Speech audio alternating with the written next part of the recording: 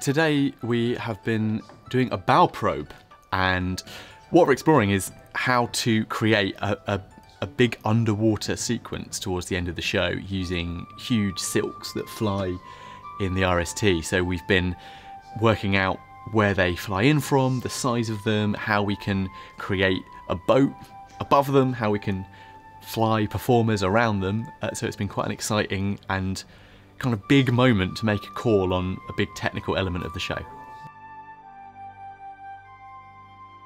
I would say that the original novel by John Masefield, Box of Delights, I think is a really key touchstone in children's literature. So a lot of the kind of fantastical tropes that we've got to know in other pieces of children's literature, I would say they all borrow from Box of Delights. So there's magic at every corner, and it just means that it's a really, really exciting evening at the theatre.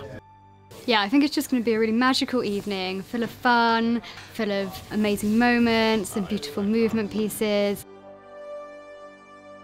So today we're demonstrating and looking at a couple of very complex scenes. By doing what we're doing today without the company, it means we can do it in our own time. We can discover what works, what doesn't work, so we can fine-tune before we hit the stage. Yeah, it's got a lot of theatrical trickery in it.